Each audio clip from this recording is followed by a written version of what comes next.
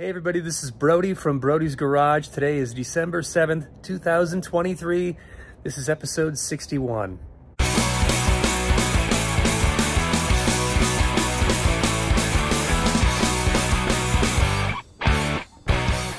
Hey everybody, how's it going? So this is episode 61, and where we last left off in the previous episode, I took the car down to Huntington Beach to have it painted. Well, that was just the beginning of my problems, it seemed, as far as the paint job goes.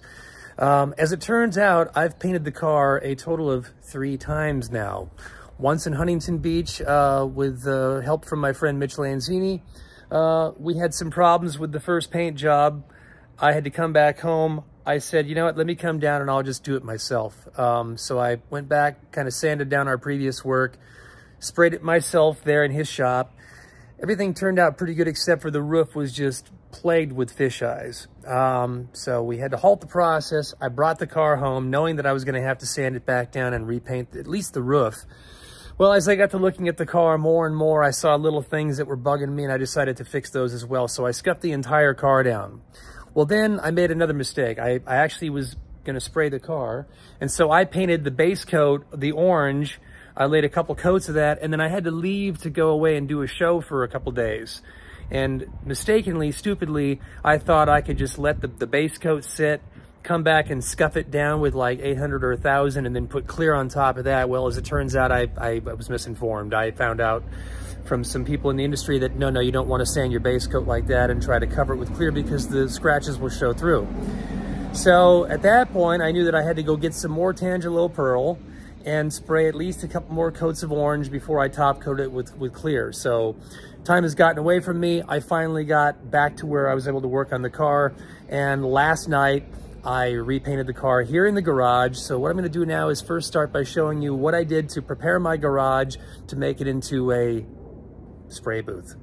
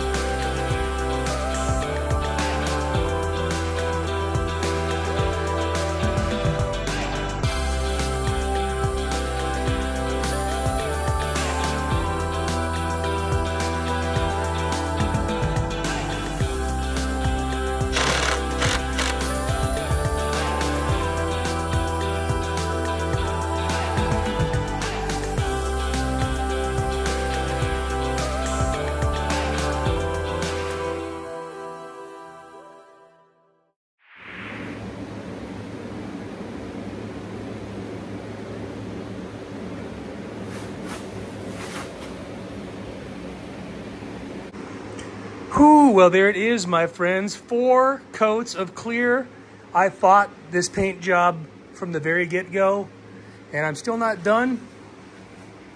My voice is tired and dry, you can tell. But I got 4 coats of House of Color clear on here, USC01. And I did it right here in the garage with my little trusty homemade do-it-yourself spray booth. There is plenty of trash in the paint, which, fingers crossed, I'll be able to color sand and buff out. I do have several runs. Let's see if we can find them all, but it's definitely a pretty healthy little sag right there. Some drips off there. The biggest one, I think, is over here on the passenger side of the hood. By the way, I was able to mask this off in such a way that I sprayed the entire exterior first.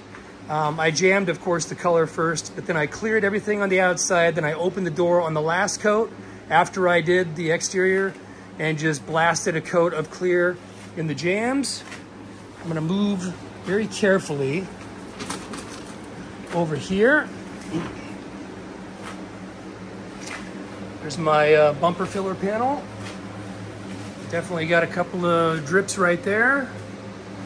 The biggest run I think I kind of buried it. It was right there when I had the hood up for the first coat. Man, that thing just dripped right down the alongside of the cowl. But I think I've actually done a pretty good job of leveling it out, laying it back flat. I do have a problem underneath the hood where I masked. The paper touched the fresh clear, and so the cowl down there is kind of messed up, and I'll have to come back later and deal with that, but I'm not at all concerned about that. I'm thrilled that I finally got this thing painted without chaos.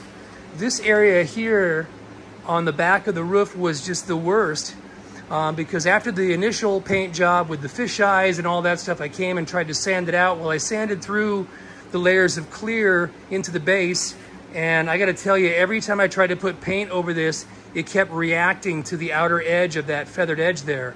It was up there, and it was over here on the side. I'm telling you, man, lots of dry coats, followed by scuffing it down, wiping it clean, another dry coat. I kept chasing this. I finally got it, and well, it's a big improvement over the initial paint job. So I'm gonna call it a night. It's about, I think, after 1 in the morning right now. I've got 4 good wet coats of clear on this thing, enough to hopefully color sand all the trash and fish eyes and whatever, and buff this thing out to a very high gloss. It's looking amazing. It's the best it's ever looked, I gotta tell you. Earlier, I think on my first coat, after my first coat, I accidentally dipped my air hose into the paint, so I dragged a streak across there that I had to come back and color sand that out and repaint it. But yeah, I think right now the biggest obstacles are maybe just a few sags here and there, but I'm not worried about it. I'm actually very excited. I'm very stoked. This thing laid down pretty nice and clean. It's very little orange peel, at least it seems. I'm happy with my little homemade booth, and I did it myself at home. So I'm gonna call it a night, come back and check it in the morning. All right, folks, here's the morning after. Pulled the car outside this afternoon, let it sit in the sun for a few hours. Let's have a look.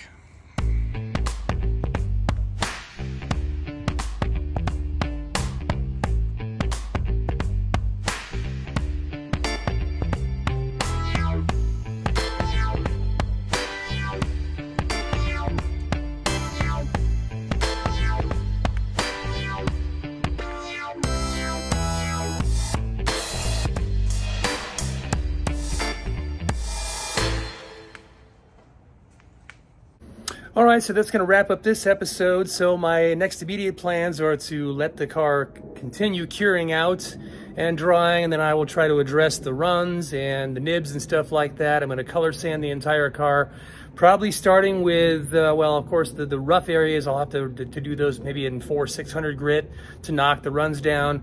The general paint will be probably 1,000 grit, something like that, followed by a finer grit, 15 or 2,000 grit perhaps, and then a buffing.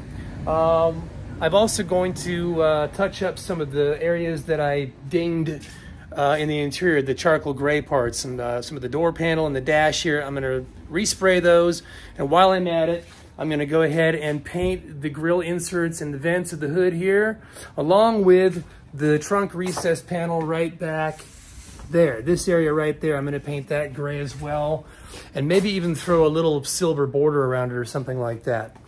So those are the plans for the paint. Of course, once I get all of that done, you know, the car's still going to be reassembled. I got to put interior wiring, plumbing. I've got to put half the engine back in there. The whole induction and turbo system and exhaust are off the car. I mean, a lot of work to do yet. So, but I got to tell you, right now, this feels really good. It's a wonderful checkpoint seeing the car in color, and this time, fingers crossed, I feel good enough where I've got enough of a foundation on the car where I don't have to redo anything, fingers crossed. Hopefully I can fix it all in the cut and buff. So that's it right now. I'm 2 years and change into this project. Didn't think it would take this long, but you know, that's the way life is sometimes when you're making plans. So until the next episode, happy holidays to you all, and I hope this inspires you all in some way with your projects. Take care.